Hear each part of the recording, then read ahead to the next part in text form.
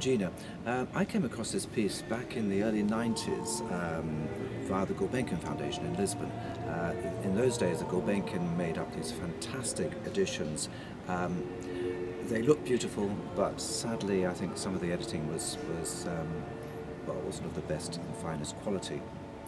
And that, for me, is why it's very important that we have fantastic new editions of these wonderful works.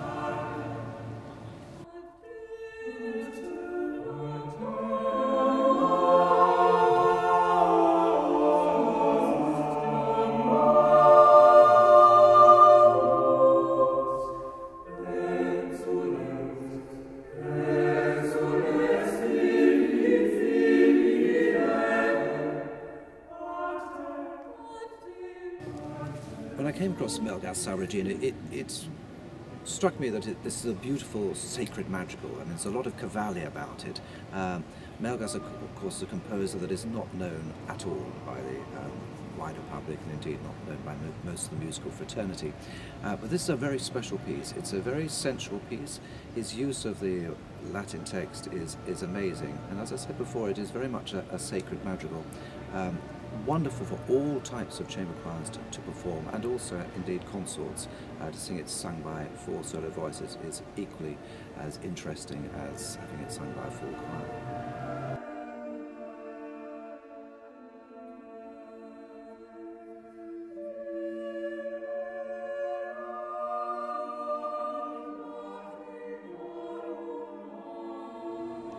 I've known Sally Dankty and Francis Steele for many, many years. Both of them were founder members of the 16.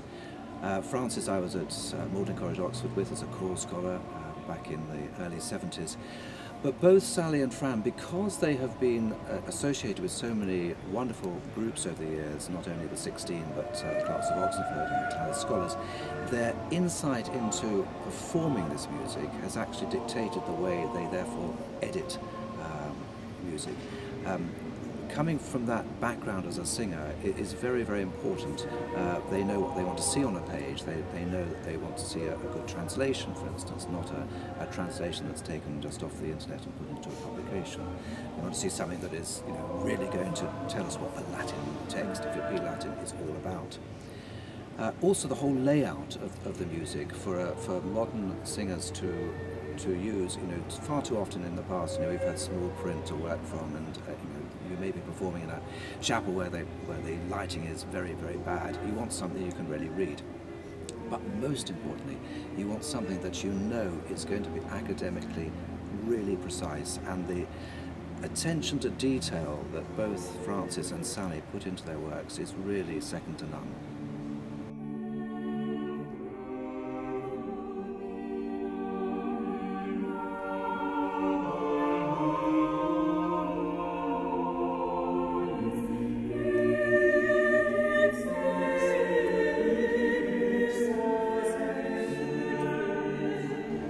It's always a fascinating fact for me about 16th century music, just how much communication there was between Europe and England.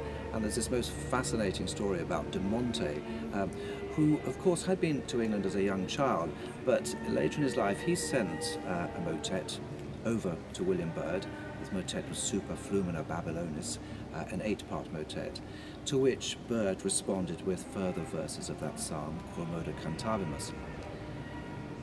The other really interesting aspect of this was that actually de Monte was, of course, a Catholic living in a Catholic country where there was no sense of any recrimination.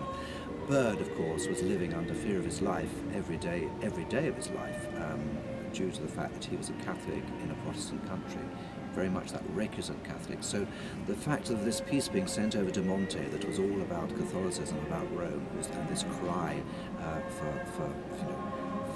for help for Byrd, and de Monte recognising the plight that Byrd himself would be in, is amazing. Byrd's response, of course, is absolutely staggering. This cry, basically for Rome, from a country that was not Rome.